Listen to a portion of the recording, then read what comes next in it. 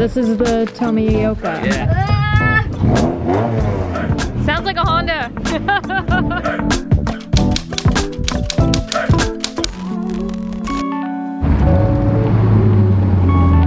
Here we are at Delicious Tuning.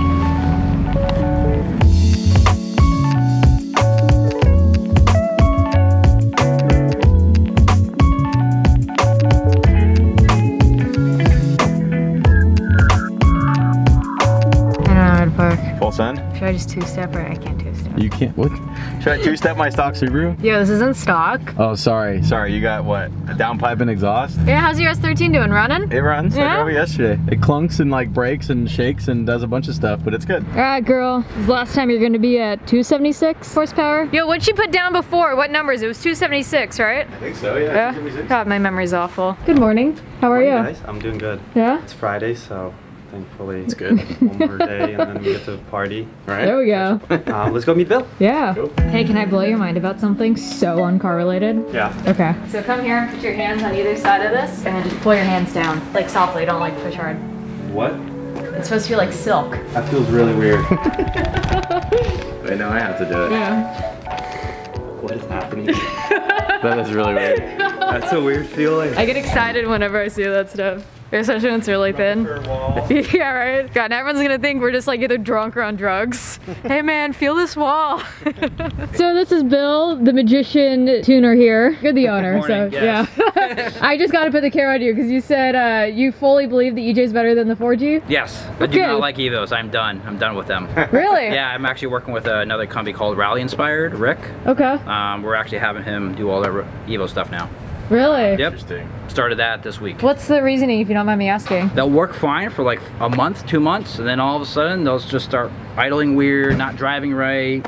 Then you come back and then you try to figure out what's going on. And it's just a nightmare. Subarus don't seem to have that problem. They're just fussy all the time. Yeah. Exactly. They're consistently fussy. Well, here's Poop Turd. Poop turds, that's what you call it, huh? Yeah, that's her name. VF37 twin scroll, Okay. stock headers, up pipe, Tomioka downpipe, Catless. Still a 2-liter engine in there, or is it? Yeah, 2 liter. The JDM EJ205. Okay. And then running with AVCS. Okay, so is it an STI or still a WRX? Still WRX. Okay. And then, yeah, boiler cap back. I have a standalone, a Haltech Okay. Platinum Pro. Definitely like the Haltech.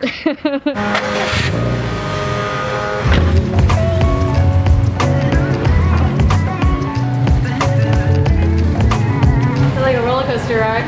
Yeah. So I went off-roading with my buddy Rob, and he's like, here, tow my Subaru out of this ditch with your Subaru on a brand new clutch.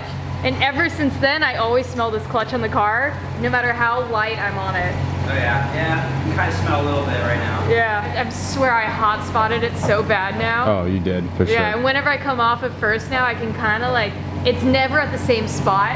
Subaru problems. So you just want to like hand me the computer and I'll do my thing? Yeah, there you go. Up, down, up, down. I drove here on the JDM ECU, so I got to plug in the Haltech, put in the fuse, and then plug in the O2 sensor for the wideband. So I'm going to do that real quick, and then I'll let Bill do his thing. Oh, that wasn't that exciting. I was expecting him to sway side to side way more. So just put the fuse to power. I'm gonna plug in the Haltech Platinum Pro ECU. And while I do that, because the turbo's hot, the downpipe is hot, Sean's going to install the O2 sensor. Thanks. Chill. So I'm A, assistant, and B, person who burns hands when Amelia doesn't want to. Sean's been, I guess you've been my assistant lately. He's been helping me just with emails, and I guess you're the first employee of Amelia Hartford Enterprises. Sorry. I just realized you're wearing a Haltech hat. I am wearing a Haltech shirt. I'm a huge fan, and shout out to Haltech because they're the best. I love them. I love you, Haltech. Blow him a kiss. Here we go.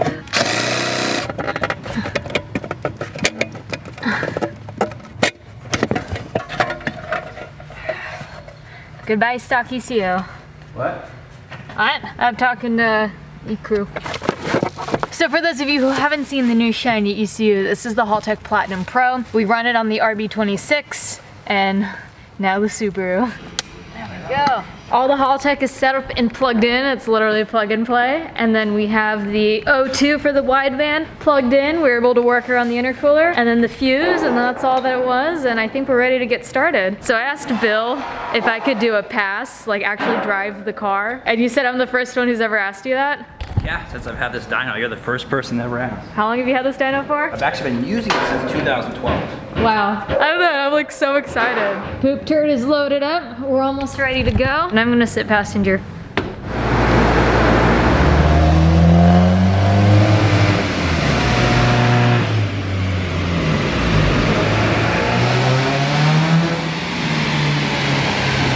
So we're gonna take a break for food right now. We ordered some Chick-fil-A. I'm actually learning quite a bit about ignition timing and fuel and how we turned back some of the timing because it's a higher compression ratio. I don't want to get into too much detail because I don't want to divulge his secrets, but this is exciting. I kind of really like tuning. We're gonna eat. I'm hypoglycemic, so you know this, but all right, let's go eat some Chick-fil-A.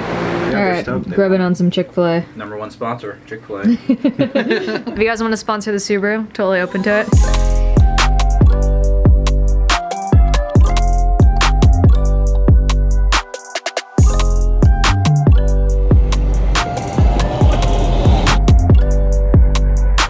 It's a little slow moving.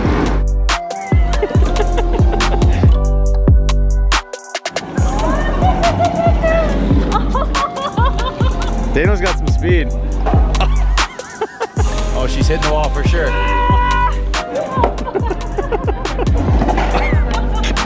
You need to jump start it.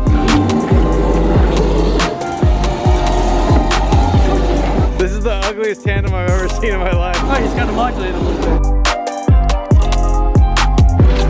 Toby and AAA. Beep, beep. Doesn't like going backwards.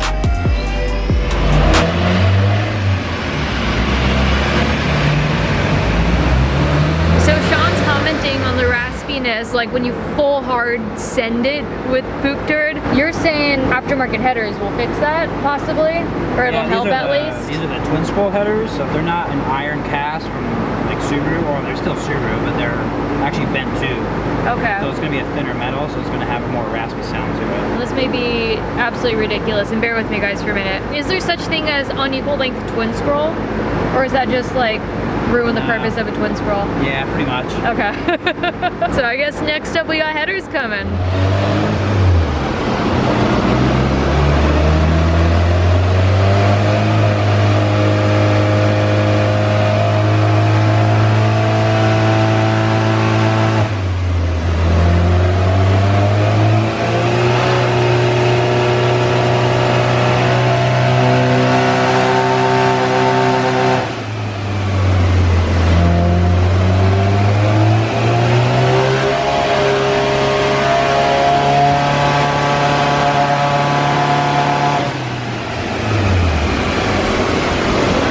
YouTube, you just wanted the raspiest thing possible as long as it made pop sounds. Isn't that how it goes? Oh well.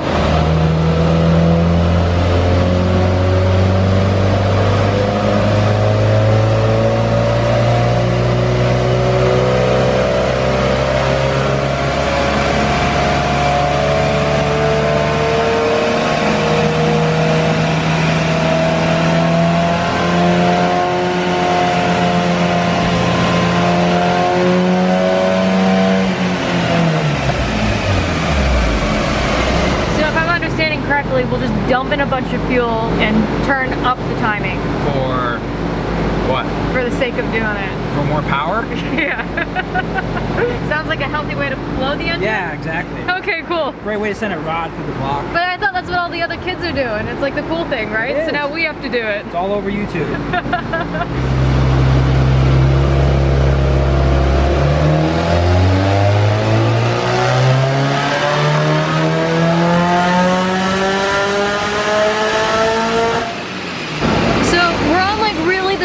Official pull, and we've already beat the previous horsepower number, still on 91, and we locked in at 284. How high do you think we can go? Might be able to hit 300. Really? Yeah. So how much do you think the cat's taken to place, them being removed? Was it a stock cat or? Well, the downpipe. They're fairly restrictive. So you think alone I got an extra 15, 25 horsepower? Yeah, usually on this car you can pick up another 25 to 30 horsepower just from the downpipe. Wow. Yeah. What about the racing flames I bought? They probably lose horsepower. I was trying so hard to keep a straight face.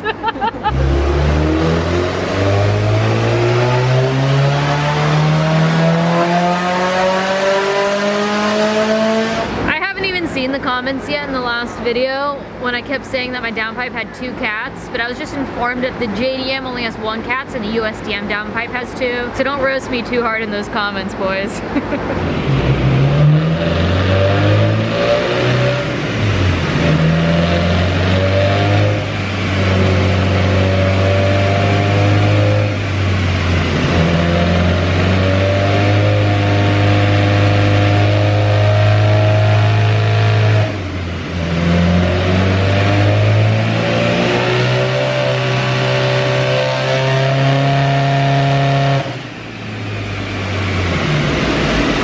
We're at 290 right now and we're debating whether or not to push more. Like a 2018 STI with just a turbo back, Cobb intake, Cobb 3-port, and a tune would be about 290. I was hoping you would say less than that. Now we gotta go for the 3. Well, an Evo would be slower.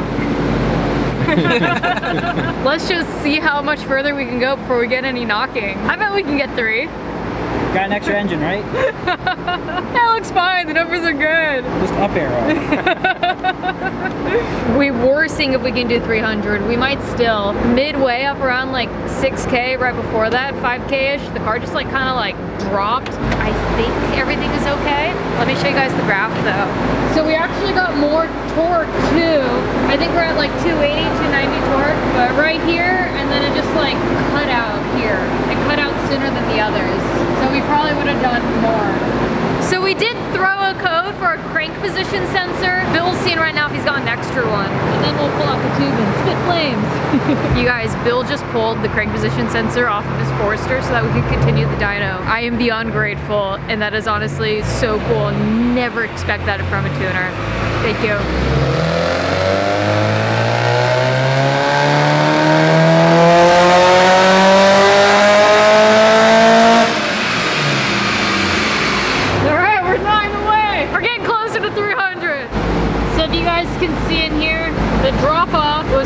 Sensor. That's probably why we got the bit of knock. But now that that's been replaced, there's no drop off on the new, which is the red.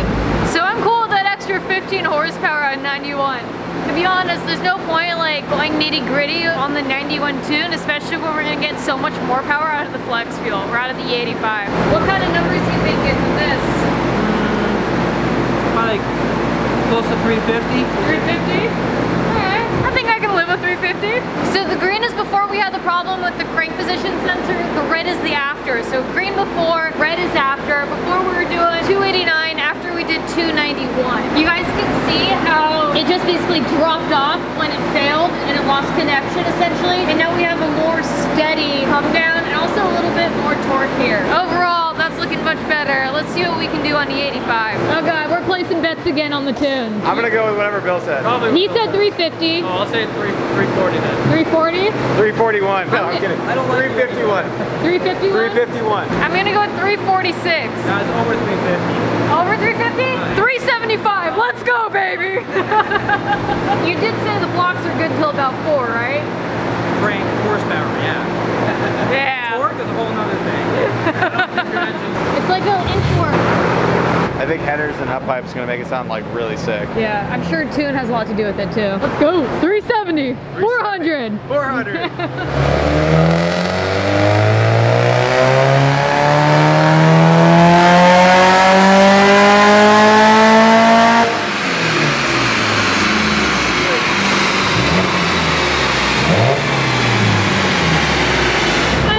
That pole is 320 already.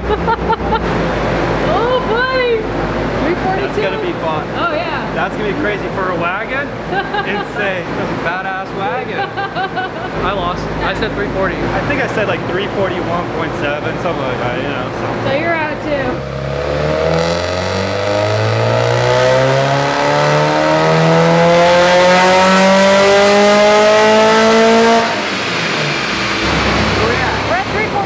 I said 341, but I'm sticking with my 356. What?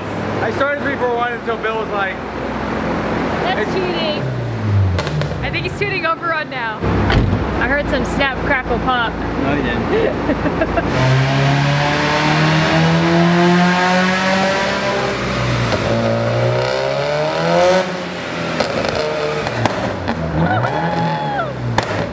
and hit. Man down, man down. Oh, now we're playing with fire. Now what I want to know is if Bill's in there smiling or angry. That's that smile.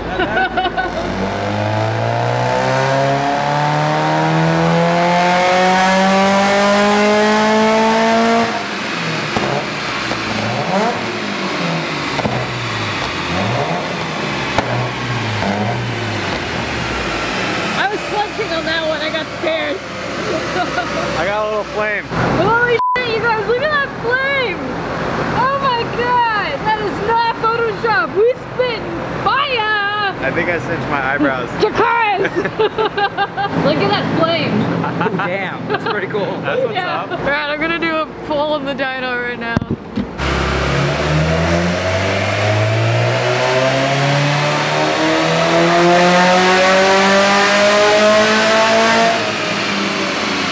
This is so fun.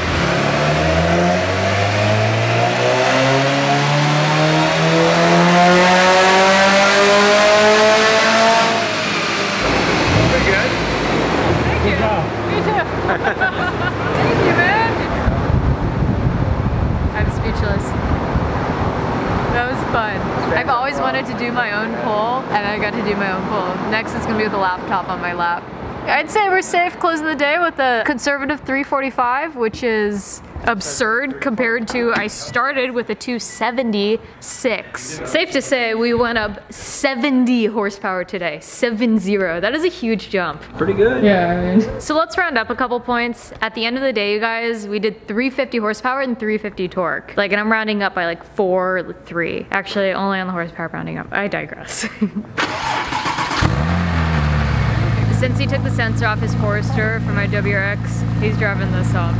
So like, I feel bad, but at the same time, I don't feel bad. Thank you so much. You guys are incredible. I really appreciate everything. Have a good one, guys. So these guys are called Delicious Tuning. They are located in San Diego. If you guys ever need a tune, I think they really do everything, huh? They're incredible. They pretty much do anything that except 4Gs, if it's built correctly, yes.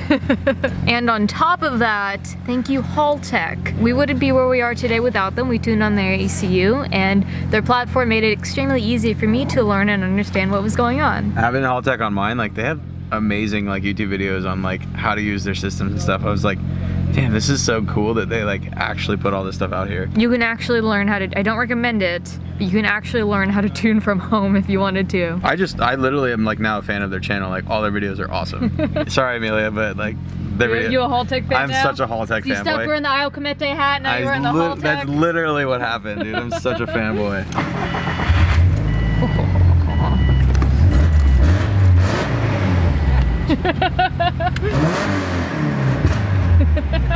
Do your neighbors like you? They're okay. Later, dude. Thank you so much. Guys.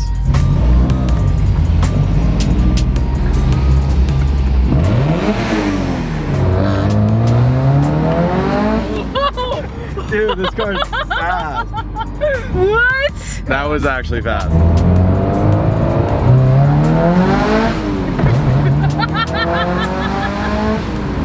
Whoa! Oh, you're blowing your trans in like 30 seconds. I know. Dude, this is fast. This is really fast. I'm digging this. 70 horsepower makes a huge difference. Oh, and you picked up 100 pounds of torque. Yeah, that You too. gotta remember That too. This is fun. All right, let's play bets on how long you guys think this trans is gonna last now. I think before you get me to my house. Alright, uphill. Like right there, it pulls. Dude, it pulls so hard. It pulls so hard. I wanna be in third and do this.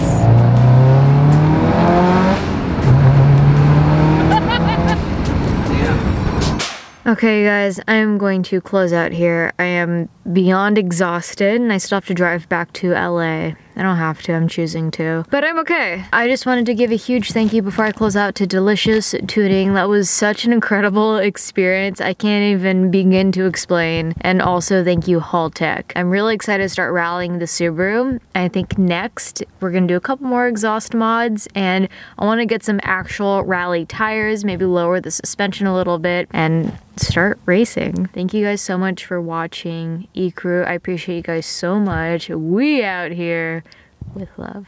Bye! Oh, one thing I wanted to add at the end of this video, you guys, the snap crackle, the popping effect doesn't happen all the time. It's tuned to happen only above 3,000 RPM until I can get a couple switches in the car and wire those to the ECU. One for two-step and then the other for the snap crackle pop, Rice Krispies, so that I can choose when it happens. That way, when a cop gets behind me, I'm not entirely screwed.